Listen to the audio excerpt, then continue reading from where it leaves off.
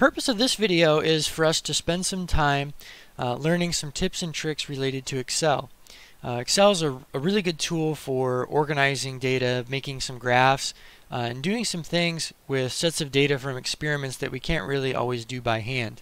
And so for that reason, Excel is a very valuable resource, and we need to become a little bit proficient with it. And so it's something we'll be focusing on a little bit more this semester, and something that you'll gain some experience using. And so maybe there's a wide variety of levels of experience using Excel, but we need to make sure that everybody has at least some base knowledge of how to do some of the things that are necessary in something like a physics course using Excel.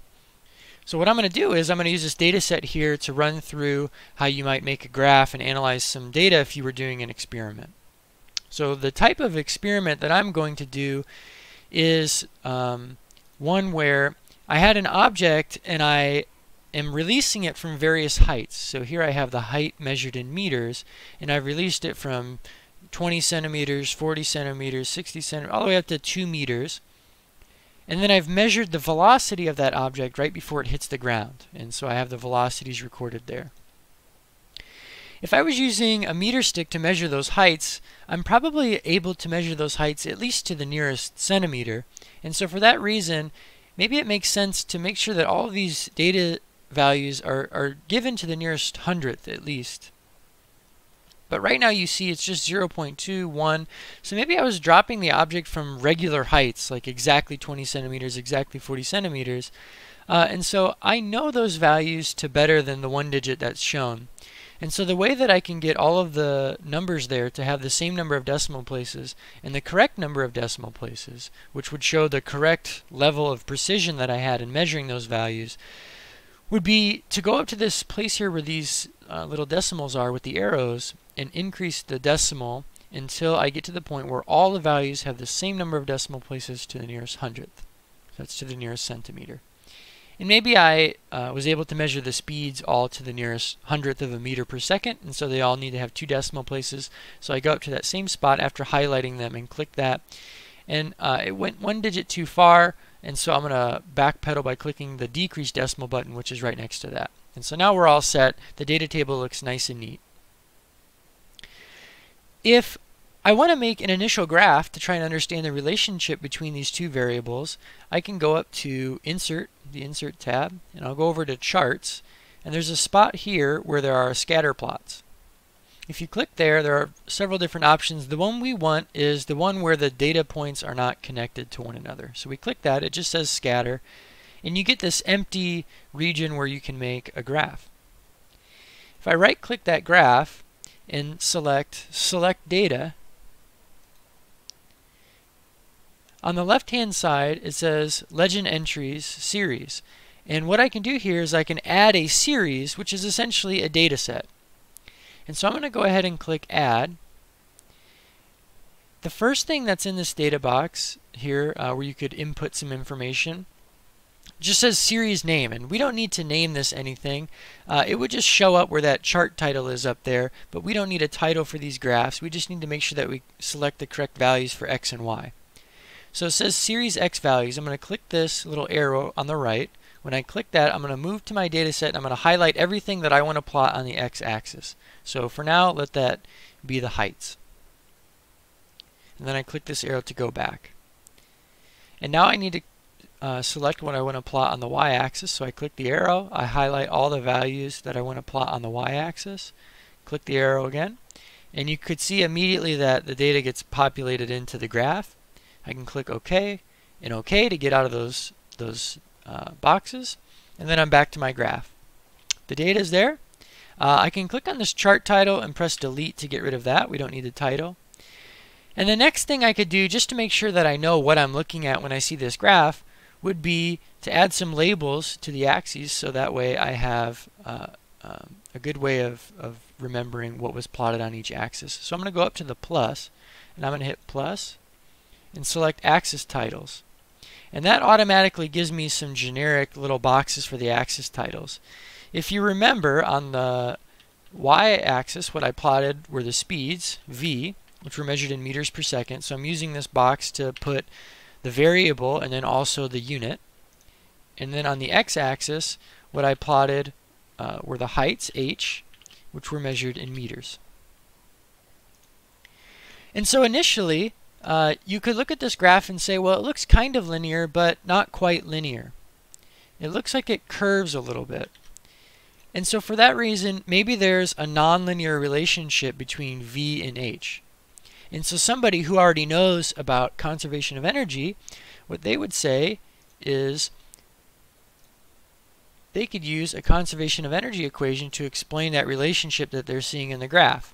They would say, well, for a dropped object, it starts off with some initial gravitational potential energy, and that initial gravitational potential energy is being converted into kinetic energy, 1/2 mv squared. And so the relationship between the two variables that I'm plotting here, h and v, could be seen by looking at this equation. So if I do a little bit of manipulation, then I could see the relationship just between v and h. First, I'll see that the masses cancel, and then I have to multiply both sides by 2, and then maybe take the square root. One way to write this relationship is the following. V equals the square root of 2gh. So if you solve that equation for the final speed that the object has when it reaches the ground, it's equal to the square root of 2 times g times the initial height that the object had. Looking back at this, maybe this looks to you already a bit like a square root type of function. And so one way that we can verify that this was a square root function is, instead of plotting v versus h, I could plot v versus the square root of h. This is a linearization problem, right? We know that the equation of a line is y equals mx plus b, right? Y equals mx plus b. And so if I match that up with the form of equation that's above, that means that if I am careful about what I plot on each axis, if I plot v versus the square root of h, where v is on the y-axis, the square root of h is on the x-axis, then what the slope will be of that graph, it will be a straight line, and the slope of that straight line will be whatever's left in the equation, which in this case is the square root of 2g. Notice there's no plus b here, there's no plus 0, it's just this. So the intercept should be 0. The slope of this line should be the square root of 2g, so long as I plot v on the y-axis and the square root of h on the x-axis. So I'm going to go back to my graph here, and what I want to do is I want to make a new graph. I want to insert, chart, scatter plot. I'm going to right click the graph again. I'm going to hit select data. I'm going to add a series. For the x values, I want to select the velocities.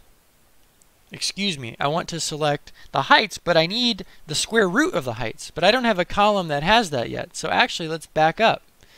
And let's press cancel and cancel. What I really need is I need a column in my spreadsheet which is the square root of the height, because that's the thing that I need to plot. So the way that I'm going to abbreviate that is SQRT, and then I'm going to put H in parentheses. And this is where we can kind of harness the power of the spreadsheet and save ourselves a little bit of time. The way that I can calculate the square root of the height in a particular cell is I can press equals. The abbreviation for square root is SQRT. I can type open parentheses, then click on the cell that I want to take the square root of, and then close the parentheses. So what this is saying is equals means this cell is going to be equal to a value, and that value is the square root of the cell that I clicked on the left, A2, which is the initial height. If I press enter, it tells me what the square root of that height is. And instead of having to do that for every cell, I could reach to the bottom right hand corner of this box and I can pull this all the way down, and I get the square root of all the numbers that were the initial heights. So I don't have to do that myself. I can go back up and adjust the decimal places to only show 2 decimal places, because the precision to which I measured those things didn't change just because I took the square root. So now I've got the two things that I want. I want to plot these two columns. So now I can go back to my graph. I'll right-click that graph, select data, add a series. On the x-axis, I'd like to plot the square root of h. Notice how I'm not selecting the title, the heading of that column when I select those data points.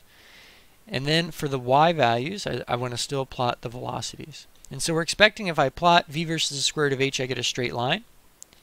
And there it is. It looks much more straight than before. We'll get rid of the chart title. The next thing I can do is I can really analyze the equation that would describe the best fit line that runs through those data points. And the way that I can do that is I can select the data points. After left clicking on them, I can right click and select add a trend line. And I'm going to select a couple options here. First, we want to make sure that we're set on linear. That will be the default option because I'm fitting a function right now with a form of an equation that's linear. And so we want to make sure that we select linear. And then down here, I want to say display equation on chart. And I want to set intercept to 0, and it's already set at 0. The reason why I'm clicking the set intercept button is because if I look at my equation, there is no intercept. I know that the intercept should be 0, so I'm telling Excel, make sure the intercept is 0 when you make your best fit line. This display equation on chart, what that gives me is the equation of my line. So that's telling me that y equals 4.4157x. If I go back to my equation, the slope of that line is supposed to be the square root of 2 times g. So what is that? I'm going to press equals the square root of, so I open the parentheses, 2 times g. And Excel doesn't know what g is, so you have to tell it. 9.8. So I'm using the asterisk for the multiplication symbol. 2 times 9.8 under the square root, and then I close the parentheses. And that value is 4.42719. Okay, so I'm going to reduce that to the nearest hundredth place. And this is my expected slope. And what I get from my graph up above is my actual slope. And what that's telling me is y equals 4.4157x. So it's telling me that the slope of that line is about 4.42. So what this shows is, based off of my theory here, my conservation of energy equation, the slope of that line should be the square root of 2g, which is 4.43. The actual slope of my line is 4.42. So you might expect that, if your uncertainty in the heights are about a millimeter or 2, if your uncertainties in the velocities are about, 0.1 meter per second or something like that, then there's some uncertainty here, and that will account for the differences that we have here in the expected slope and the actual slope. But they're actually very close to one another. Even when you just look at the line, it's basically a perfect fit, right? The line is a very good measure of, a very good representation of what's going on with the data set. And so this is, there's a lot of things here that we would not have been able to do as well if we were doing this by hand. And so, here are some excellent ways that we could use Excel. From here, we could print this out, cut this out, trim out the data table in a couple of graphs. We could show the square root function in the one graph, the linear function in the other graph, explain what we plotted on each axis, and then that would be a great addition to the lab notebook as opposed to having to make them all by hand. Before we do any of that, it would probably be a good idea to add axis titles to this graph. And then we have to be pretty careful because when we try to print things on Excel, what happens is the default settings are usually not very good, and so it'll typically trim up the graphs and turn things into multiple pages. And so we have to be careful about how we arrange those things.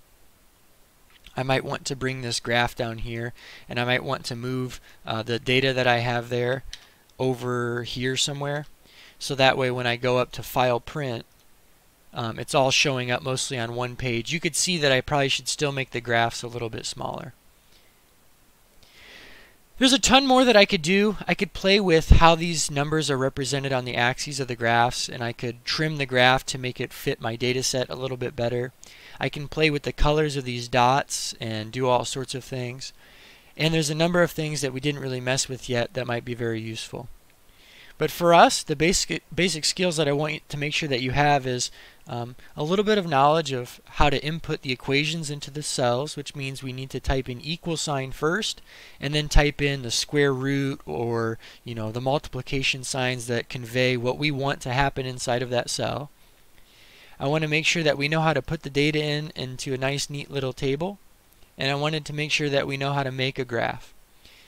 And then once you have that graph, can you add a best fit line and use the little equation that's displayed to compare the expected slope to the actual slope if you know what the theoretical equation is supposed to be and if you know what that theoretical slope is supposed to be, because that's one way of confirming whether or not you've done a good job, whether or not your results from the experiment are in agreement with what you want them to be or what you expect them to be.